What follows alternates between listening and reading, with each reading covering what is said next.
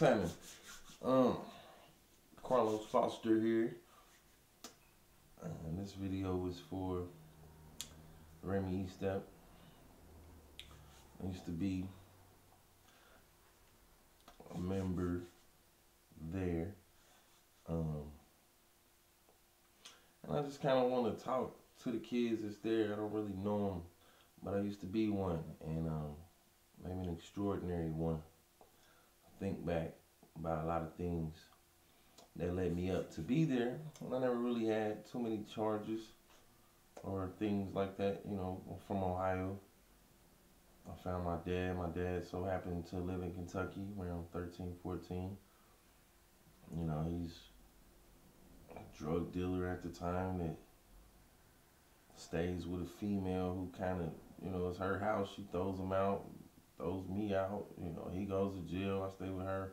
A lot of different things happened to where, you know, I ended up in foster care and different group homes, and I never really felt like I did anything wrong, you know, and I was the one kind of being punished. So I know it's a lot of kids that's kind of lost in the system, and it might not be your fault. So a lot of times people, you know, they call it having a pity party or you getting down on yourself. It's not necessarily that, you know what I mean? It's just people make bad decisions.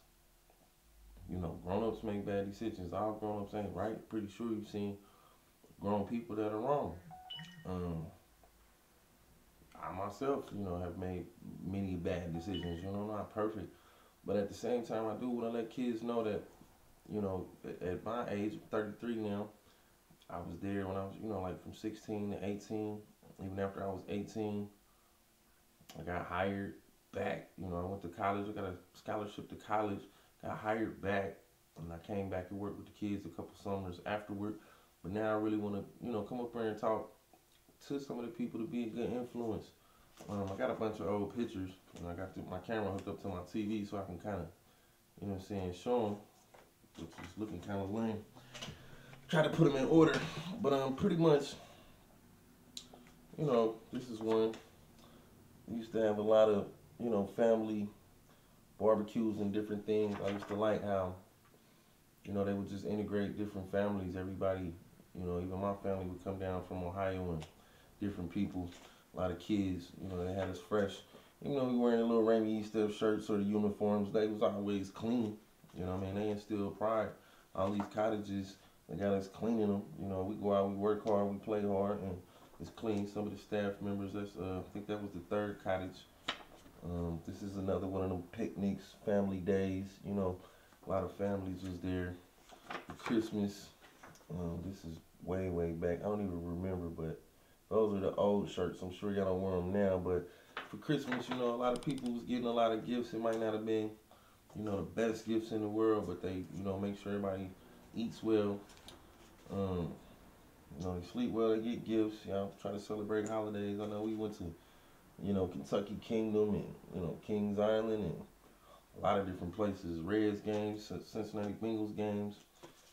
This is some pictures from my graduation at the in the school, in the gym. They had just built the gym. I seen them build the school, so if it's still there, which I'm sure it is, you know, no, I was from the first class of that. This is me with my mom back in the day there. My little suit at the time. I got brothers and sisters. It's at the exact same time I'm graduating. They kids, so they like babies to me. I didn't see them born. So they're like an influence upon me, something that motivates me for me to go to college, which I ended up going to 3 different ones. You know, the first one I kind of blew my scholarship and different things. This is my other baby sister. She's a baby at this time. She's the baby sister of these last 2 kids. So I got 3 of them, plus my other 5 younger brothers and sisters, which we'll get into that later. A lot of the people, my aunt and uncle, they moved to Africa, but they came down here to visit me, whatever the name of it, that little town, Ashland Mall or something. I don't know what it's called. But, you know, they always believed that I would go to college and different things. And the Ramey Estep home kind of made that a reality. You know what I mean? My parents, my mom worked hard. You know, she really didn't have no college fund type money. My dad really wasn't on it with his little drug money or whatever. And, you You know, even though I was smart enough to go, I didn't have the resources. I didn't have the opportunity. You know, I had a social worker. We got CCW, child care workers, a facility there. There's people that's really trying to bring out the best of me and make me positive. And I kind of was immature and didn't really see it. Once I started seeing and started working with them, everything that they were saying would happen for me was happening. So I got pictures of that. But this is back at the old Ramey Home. We used to cook. You know, this is like, I don't know what that is, making muffins or something. They used to show us home ec. This is my softball team. It's called First Meet. You know what I mean? Back in the day, I wrote everybody's name on the pictures from back in the day because I know probably not going to remember them, but their names are on there. It's like, I guess they got what they call the Frank Lee Award. So the best basketball player wins the Frank Lee Award each year. I don't know if that still happens, but if it does, then know that I won the award when I was there. This is me at the thing. If you can see me in the gym, all those other chairs are empty because they've already given everybody else their awards.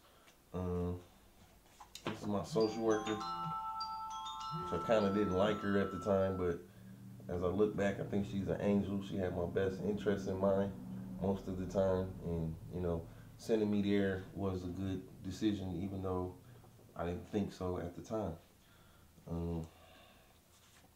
These are a few other staff members, Mr. Harrison, Mr. Scott. It's outside of the cottages, different things. This is me doing a jump ball. This guy, Mario Johnson, a couple people in the stands took pictures of me. I used to hoop, dunk, was on the traveling team, baseball team, and the basketball team. My phone ringing. This is a dance they had with another girls' facility. I want to say it was by Marshall or Moorhead. I don't know. But it's a girls' facility too. Before y'all had girls at that facility, there's only one other facility. So they had a Christmas party, and this is us leading some sort of electric slide Congo line sort of thing. It was great. This is another jump ball game. You know, people just taking pictures. This is me with the ball in the gym, loving it. This is us playing in the gym, scoreboard, taking it out. This is in the hallway of the school. A couple people that was graduates before me. This is when I was in the choir on my graduation day. Everybody had choir robes and stuff. I had on my graduation robe, which was blue. But I enjoyed singing, and it was kind of cool and fun. Even though I was singing with a bunch of guys, it was better than working and being on timeout and on stick and just going through a lot of the drama, you know. This is once I finally got to college. I tried to grow my hair out and get little braids. I had a bunch of clothes. Some of my friends from there, we got to rapping and having fun. People from Cali, from Birmingham, from Tennessee and Knoxville. This is when I got to be on the radio station in Lexington, make music. It's called The Beat. I want to say it's, I don't know, whatever it is. But, you know, a couple of my friends, I was a musician and a rapper before I got to the Ramey Estep homes. And we had dropped some CDs. They were in the store down in Somerset. But I had called out a couple, I'm going to call them rednecks. We'll just say prejudiced people who were picking on me at the time. And since I'm from Ohio, I don't really take too kindly to the racism. And so we made a song and called the people out. We get sued.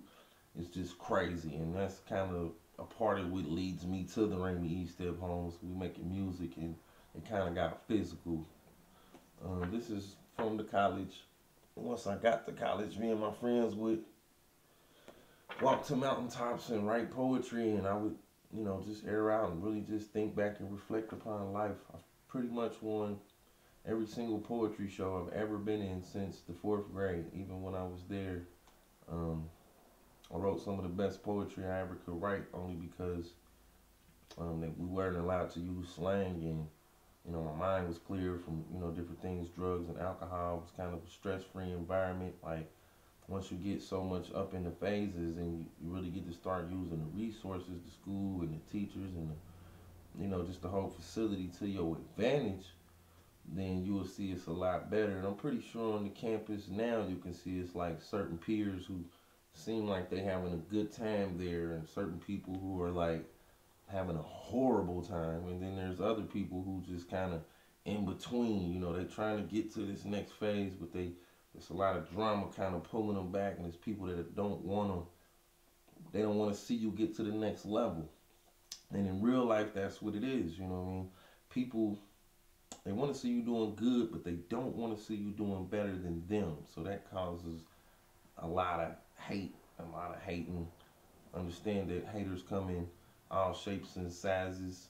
You know, um, these is different pictures. You know, where I take tours. Been to Vegas. I used to live in LA. Used to live in Chicago. Used to stay in Atlanta. My mom stays in Miami now.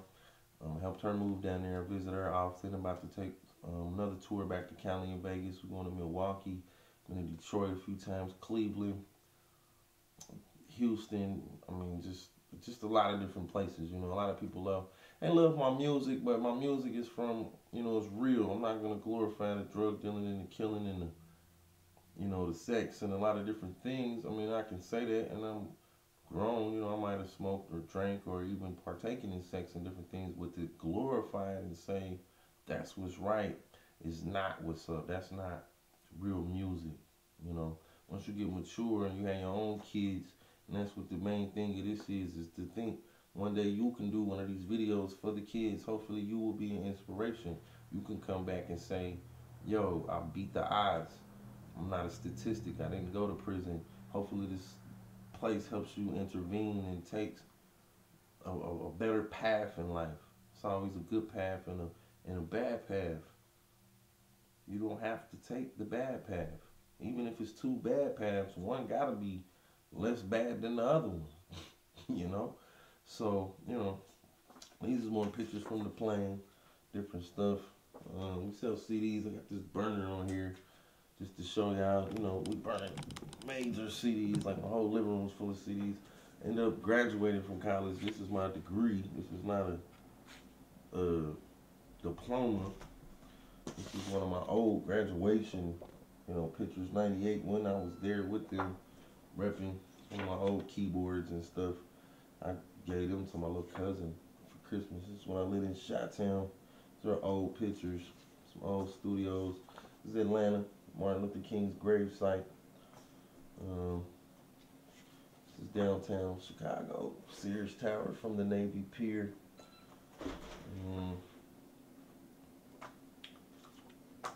These are some other people who graduated from college with me from Chicago and different places. There's a African I took a picture with. He so happened to have the highest GPA of my graduating class. Thought he was a complete idiot the whole school year. Turns out he's smarter than me. These guys are some of the guys you learn from. Old white men and old Arabic men, which when I look around the neighborhood, they're the ones who own all the gas stations and corner stores, and they get into that money. So to learn how they think and function and relate to each other is very important. You know what I mean? This is some more of it. Something that, you know, out of all the dysfunctionality within my family, you know what I mean, to come back to Ohio and go to college. You know, I went to 3 different ones. To go to college and graduate, you know, I finally brought my mom and my dad's side of the families together. You know, they finally was, you know, happy and wasn't no arguments or nothing, and came together. And you know, all my brothers and sisters and my little cousins, and some people know my struggle, some people don't, you know, and I believe if I could do it, anybody can do it. You know, we all start at a different place in this race, but you can finish it. Everybody wants to get to the top. Everybody wants to be successful. Who wants to be a loser? Who wants to be broke? You know, when I was in first meet, I could say one of the most important things that they ever taught us, and it was a made-up rule. Made-up rules, not in the handbook, none of that BB Best stuff, none of that Ramey, none of that Miss Ramey was born with the Hack Estep long, long ago, once upon a time, and all of that. The number one rule that I took with me is we were not allowed to say can't.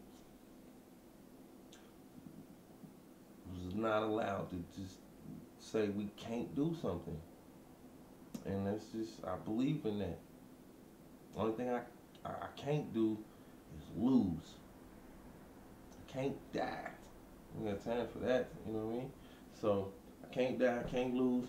Still read a lot of books. Just, you know, I suggest you read books. If you're an artist, read Vincent Van Gogh and Da Vinci and Michelangelo and different people. I make music and I want to, you know, run my music, so I read about different people. Russell Simmons, you know, this is not in college book. They're not gonna tell me to read this. I'm gonna read it myself and go buy it at the store. Eminem, you know, he writes a book. He's a rapper. Master P used to run the hip hop industry for a while. Common, one of the most positive artists out, stars in movies from Chicago. Just major. And as far as the label, you know, I got just so many demos and free CDs people just give me like every day. Like, I swear I got like 100 of these. I feel like Russell Simmons. Like, this one doesn't even have a cover, which doesn't mean anything. It might be banging. I done got some with the dopest cover ever that was horrible, you know? So I have to listen to all of them. I usually listen to them when I ride back and forth to Kentucky or Indiana, different places. Just some more. I don't even know these people, but I just want to tell everybody down there I really love them. You know, and if you're going through a lot right now, just know that I haven't forgot about you. It might not be a lot of videos out there with people saying that they love you or they care about y'all or they whatever. I'm going to try to, you know, come down there and give people, everybody a free CD and take pictures or, you know, inspire people, motivate people, change their way of thinking, let them know that, you know, this is a part of their success rate. They used to talk really highly about me back then, even though now I look different. You know, I got the dreads and, you know, I'm sitting here, this isn't an official Ramey Estep shirt or whatever they thought I was supposed to be wearing. But at the same time, you know, you can look me up on Facebook. Like I said, this is a real degree. You know, I got a son, he's 12, he'll be 13 this year. I get him every summer, spring break, you know, Christmas, Thanksgiving, whatever. And, you know, he lives 150, 175 miles away, one way, you know. So you can do anything. You can be anybody. Just stay positive. Stay away from drugs and alcohol, you know what I mean? I ain't gonna tell you, you know, I'm gonna tell you just stay away from that stuff, but that stuff is there. If you from the hood, you from that environment, you know, I know people who got parents that are drunks or alcoholics or addicts or whatever. You know, sometimes it's hard to stay away from that stuff, but at the same time, if you see that them doing those habits or behaviors has led you to be where you at, they chose that over you, then that's not the path you want to do for your kids. So the best thing that you could really be thinking about right now is bettering your future so you could be a better parent, so your children or grandchildren, niece and nephew don't have to be where you at right now. I don't even want you to be there. I don't even know you. But it's all good. Check it out. Shout out to Mr. Crance. Sorry it took me so long to do this. I'm kind of like a perfectionist. And I mean, I could talk all day through this camera, as you can see. When I don't want to. I don't even know how long this is. But like I said, I do love everybody. Pray. I hope that y'all save a lot of families. People work things out, get things functioning, better people's lives. Y'all better man. So I just want to say thank you. And I will be there soon. You go to my website if you want to see some more videos. Losiano verses. I rap battle people. Losiano poetry. We do poetry. Losiano dope beats production. I make my own beats. I shoot regular videos. I interview people. Car shows. Hip hop summits. I'm about to do a game show. Just do a lot, you know, worldwide for my community. Give back. Peace.